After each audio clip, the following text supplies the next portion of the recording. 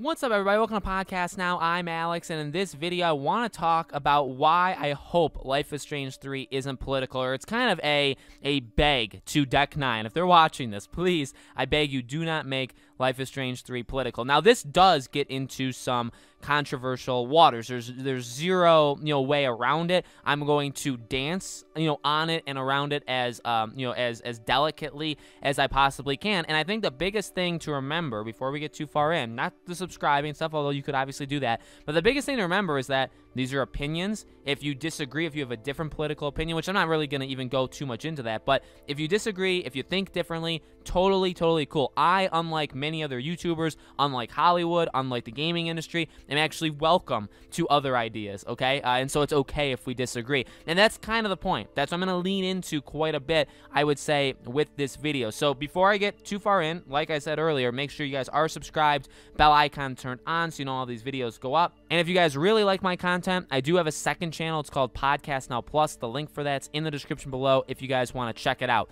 So, look, if you guys know me from Life is Strange, not just from the past, couple months I've been talking about this game, but years ago, I covered Life is Strange. I've said it before. I've covered Life is Strange. I've covered Before the Storm, Farewell episode, Life is Strange 2. I've covered every single episode. And Life is Strange 2, the channel wasn't very big at the time, but I think I was kind of well known as a lot of people hated me. Let's just say that. I think a lot of people hated me, and it's because I had a lot of problems with Life is Strange 2. Now, again, it doesn't matter if you love the game, if you hated the game, it's totally fine. Whatever you guys think, I'm completely okay with, but I had a lot of problems with it, and one of my main problems with it was that it was very, very political, but not just political, because I know back then when I said it, I know maybe even right now, because things in some ways have gotten worse in politics, from then to now. People will say, well, you advocate for free speech and the idea that you can do whatever you want, but then you have a problem if they do, if they kind of do that in their game. Well, my problem is, number one, it took away from the actual base game. I don't think there's any way around that. Number two, they painted everything, whether you agree or disagree with the politics of Life is Strange 2, they painted it one way and one way only. And I just don't think that's the way to do it in anything. That's, again, it doesn't even matter what you believe in, it doesn't matter what I believe in, it doesn't matter what political spectrum we're in. What I care about personally is hearing other people. If you're in an echo chamber, which is what a lot of these people are, if you're in an echo chamber, nothing's changing. You're just being reinforced by people who believe the exact same thing as you, and you end up kind of going into a la-la land of your own. Now, that can happen to Republicans, Democrats, that can happen to, if you don't even side in a party, it can happen to anybody. If you surround yourself with people that just think like you and just support that, and you don't even ask questions or even consider other things, then you're stuck. You're stuck. And that, without a doubt, and if you don't believe this, that's the part where it's just like I think people will throughout time. I think people are opening their eyes. If you don't see that Hollywood, if you don't see that the entertainment industry, and by the way, gaming isn't necessarily in there, but they're very closely related. The gaming industry is very much an echo chamber. We've seen that with Hogwarts Legacy. We've seen that with really anything political. If you disagree, you're getting fired, you're getting blacklisted, you're getting whatever. It's happened to many people in the gaming industry. It still happens. I know people, like, you can go on and on and on and on.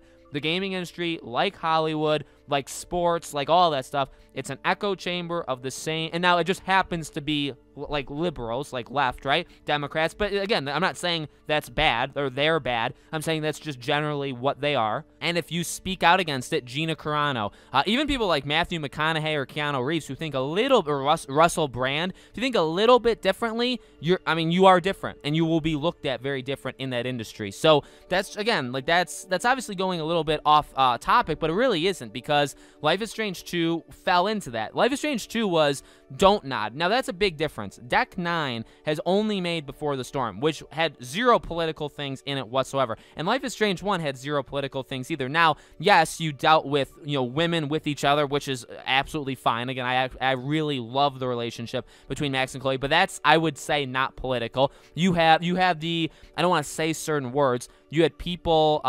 self-deleting, let's call it that, right? You had stuff like that. You had problems with drugs and things like that. I mean, you had some very controversial, right? Some R-rated stuff, or M-rated, whichever, if you want to go movies or games. You had some pretty dark stuff in that first game. But again, nothing was really all that political. It was about the characters. It was about the story. It doesn't matter. I don't care what they believe in, right? But that's the thing. Life is Strange 2, and Before the Storm, by the way, was the same way. Life is Strange 2 completely failed. Life is Strange 2 was, the wall is bad. We're literally going to blow it up. Let's not talk about the opposite side of it. Whether you agree or disagree with it, let's not even mention it because that side doesn't even exist or we hate them. Let's talk about immigrants. Let's not talk about the other side of it. Let's portray every single person in the game as they're always anti. Like, if you look Mexican, you're immediately going to get attacked. Let's make everybody that's in that region, let's just make them racists. Okay, and that's what that game did. Now, I think that's because Don't Nod, which is a French developer,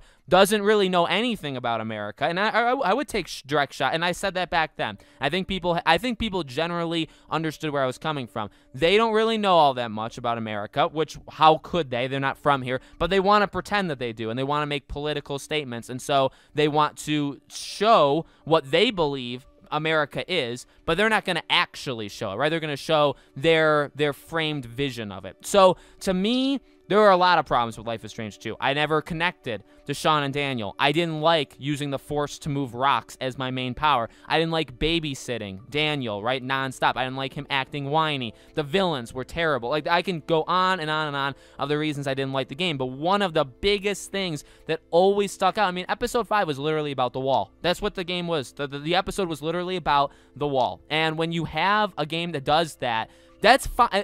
This is the part where I want you guys, hopefully you've made it this far. This is an important part. If you want to make a game like that, go for it. You have every right to, no big deal. When you make it a Life is Strange game, you make a Life is Strange game. You don't make a, you know what I mean? And that's what happens when there's like recasting in Hollywood, or when you do gender swaps, or when you use existing properties, but you do something entirely different, but you're just using the name. Honestly, it is like that. Even I look at a different example going to the movie industry is Margot Robbie, Pirates of the Caribbean. It's a female-centric, which is fine, Pirates movie. But you know what? You can make that whatever you want. But you know what they're going to do, which we already know this? It's going to be called Pirates of the Caribbean. It's a Pirates of the Caribbean film. Why? Because they know that they're not original enough to do stuff on their own to actually make these females powerful and like a good character. They'll just make them female, and we'll have to like them because they're females, and they'll milk the name Pirates of the Caribbean. That's how they're going to get people to see this movie, because it's a Pirates of the Caribbean film.